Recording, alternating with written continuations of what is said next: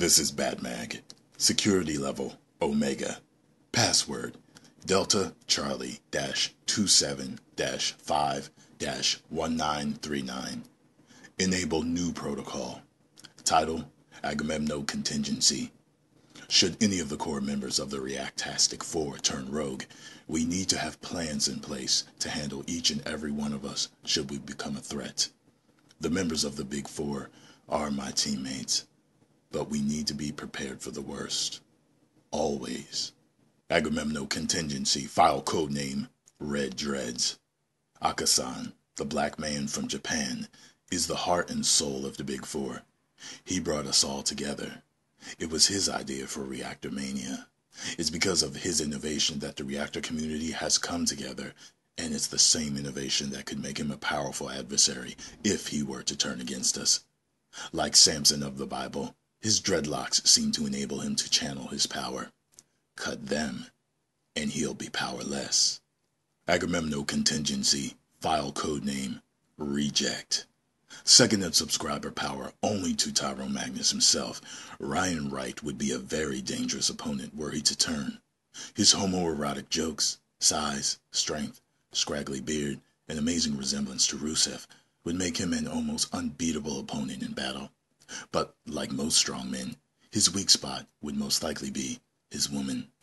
Taking her hostage would surely emotionally distract him and neutralize him for good, along with his gay jokes.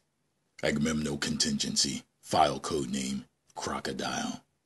Gator Martin was the first reactor I took notice of before discovering the rest. He has a strong subscriber base and a worthy sidekick known as Cooley. Their friendship seems to be strong, so taking Cooley as a hostage would cripple him emotionally. Also, because a reactor's main power comes from being able to see what they are doing. Destroying Gator's glasses should neutralize him from reacting for a short while. A well-timed blow to Gator's faceplate should do the trick. Footnote: Agamemnon Contingency, file codename Carbonation. While not a member of the Big Four, speaking in his own words, Jinx is a good reactor, which is just one reason it would be difficult to face him in combat should he turn against the Big Four. It's not a thought that I relish. But if it must be done, the following strategy could be useful. Because of his competitiveness, if he could be convinced that he is fighting an equal, he could then theoretically be trapped in an unending cycle of combat against a phantom opponent. Must investigate feasibility of neural virtual reality technology. Also, a secondary form of neutralizing Jinx is to cut off his grape soda supply, which fuels most of his reactions. If these contingency plans are discovered in the wake of my being incapacitated, please understand, this had to be done for each of us. Which brings us to Agamemnon Contingency, file codename Immortal.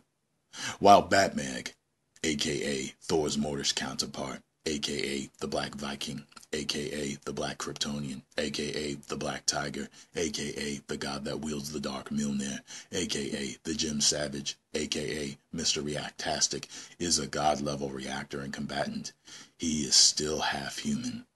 The best way to disable his reacting abilities would be to sexually distract him. His harem of 10%ers, or as he affectionately calls them, his Magnusitas, are an excellent blind spot. Slipping an anti-erection agent into his morning coffee would render his Dark Mjolnir useless, crippling him from fulfilling his Magnusitas' sexual fantasies in between reactions. With him sustaining a blow to his male ego in this way, he'll become withdrawn and unsure of himself, neutralized by his inability to perform. He could then be captured. Think carefully before you do this.